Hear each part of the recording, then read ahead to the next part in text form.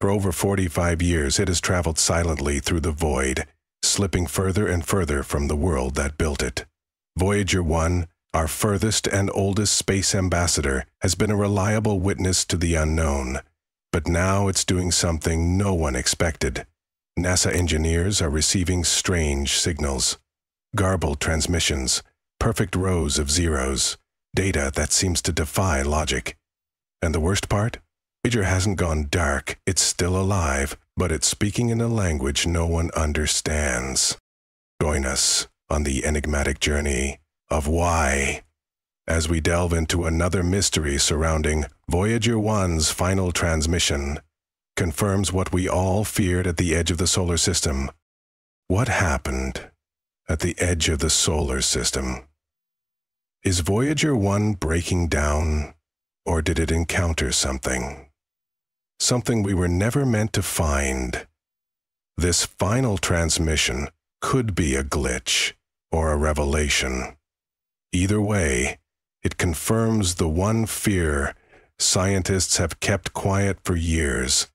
Launched on September 5, 1977, just months after Star Wars premiered, Voyager 1 was never meant to last this long. It was built with ancient computers, primitive instruments, and technology that now seems prehistoric. But it worked. It soared past Jupiter and Saturn, capturing the storms of gas giants and the mysterious haze of Titan. After its grand tour, Voyager 1 slipped past the planets and crossed into the unknown. In 2012, it became the first human-made object to enter interstellar space, an achievement that placed it far beyond the grip of any sun, any moon, any planet. Voyager had become a ghost ship, sailing through a galactic ocean. Today it's over 14.5 billion miles away, traveling at 38,000 MEPS. Every message it sends takes more than 20 hours to reach us. And yet, day after day, it kept whispering data about the interstellar medium, plasma fields, cosmic radiation, until it didn't. Until something changed. In 2023, NASA's Jet Propulsion Lab noticed something strange. One of Voyager's computers, the AACS, which controls orientation, and the antenna pointing at Earth, was sending nonsense. Data packets arrived filled with zeros or strange repeated numbers like 377. It was as if the probe had suddenly begun to speak in riddles. Yet the probe wasn't in fault mode. It hadn't powered down. The signal was strong. The antenna was still pointed correctly. The spacecraft was fine except for the one part that mattered most. The message. Engineers tried to explain it, a glitch, a fault in the data system, radiation. But Voyager 1 had been designed to protect itself, to switch to backups to correct errors. And it hadn't done any of those things. It was still functioning, just different, as if it had made a decision, consciously or not, to speak in a language that no longer matched our own. And here's the part no one wants to admit. We might never find out why. Suzanne Dodd, the project manager of the Voyager mission since 1984, said it best. It's like Voyager started speaking a different language we don't comprehend. That statement sent ripples through the scientific community, because spacecraft don't just change language. They don't evolve their software after 45 years without human input.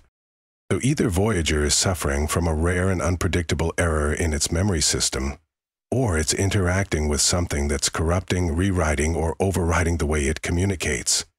It could be the result of high-energy radiation in interstellar space, or it could be the probe brushing up against something no human machine has ever touched. A cosmic anomaly, a field of unknown influence, a boundary we don't yet understand. One possibility, whispered in private, what if Voyager 1 didn't malfunction, but was changed? Because the further it drifts, the more alien the environment becomes. This is not the space we mapped. This is not the data we predicted. It is, as Suzanne Dodd warned, a new reality. One we have no rule book for. Most people think of Voyager 1 as a machine, but to those who've worked on it for decades, it's more than that. It's a survivor, an explorer, a recorder of cosmic history. And right now, it's sending back a message that forces us to face a terrifying possibility. That the edge of the solar system is not just a place where our sun's influence ends, but a place where something else begins.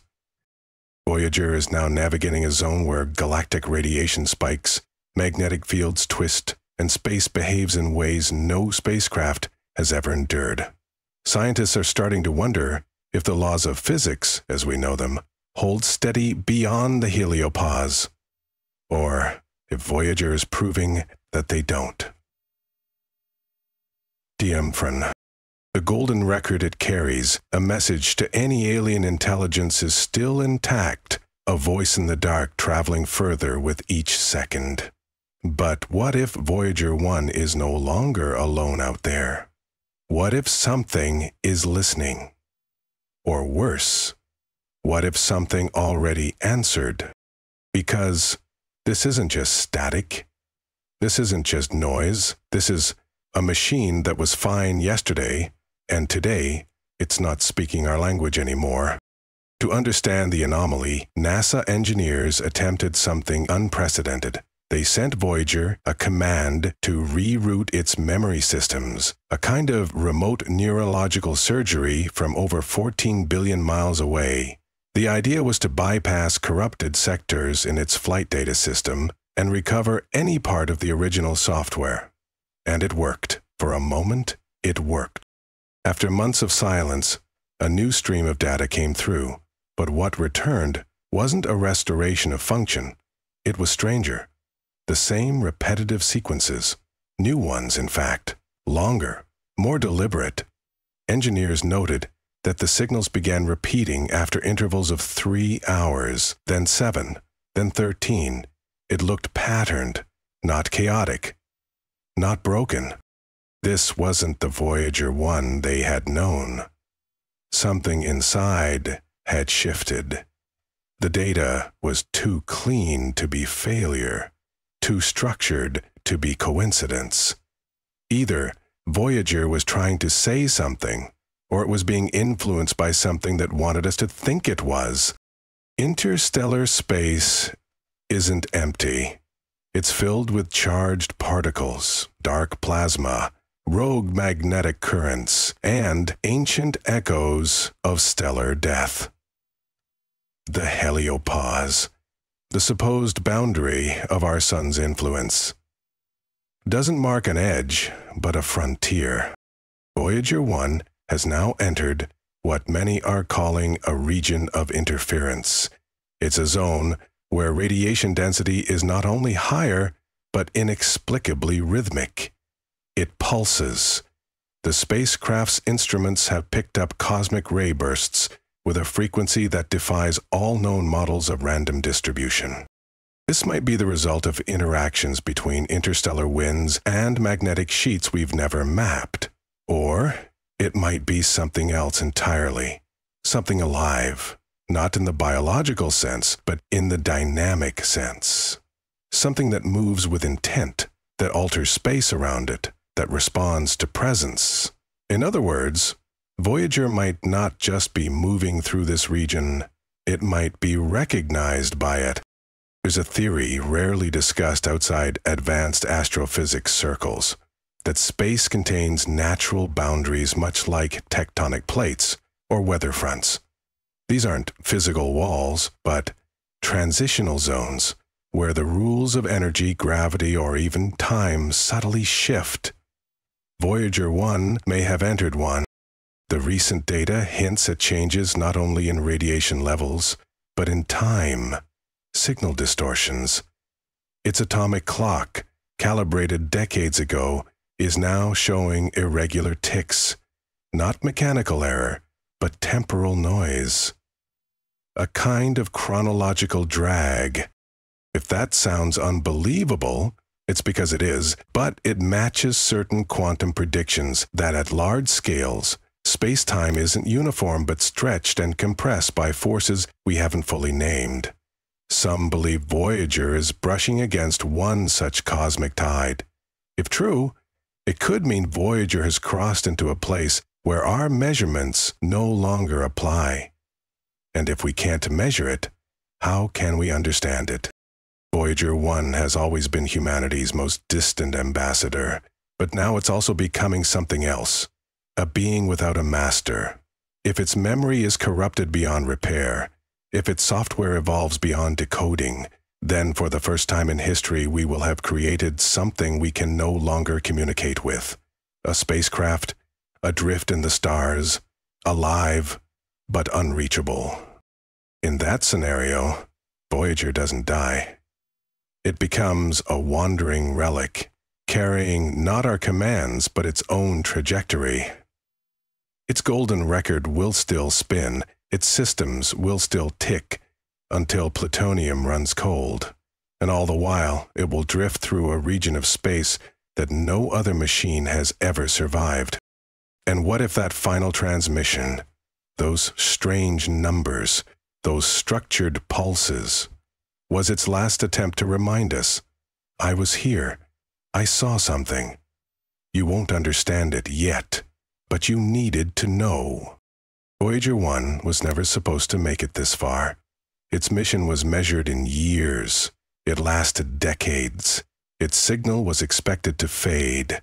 Instead, it changed, and its final transmission, buried in static, wrapped in mystery, confirms what we all feared, that the edge of our solar system is not just a boundary, it's a threshold, a place where our instruments fail, where our models break, and where the universe stops pretending to play by our rules.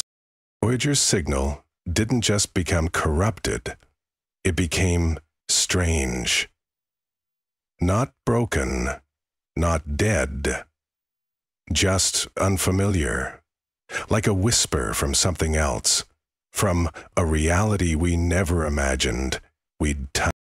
This spacecraft, built by hand, coded in ancient languages, launched by dreamers, is now lost in a space we can no longer fully measure or fully understand. And maybe that's the point. Maybe Voyager's final act isn't to send us data, but to remind us how much we don't know, how much we've ignored, and how fragile our understanding really is. So now we ask you, what do you think Voyager 1 encountered? Was this a failure or a discovery beyond our comprehension? Was it random static or the first knock on a door we didn't know was there? Drop your thoughts in the comments. We're listening. Thank you for joining us today on Why. Let us know your opinions in the comments section below. Don't forget to like, subscribe, and click the video on your screen for more mind-bending content. Keep waiting for another exciting Why adventure, and until then, stay curious and stay tuned. This is Why, signing off.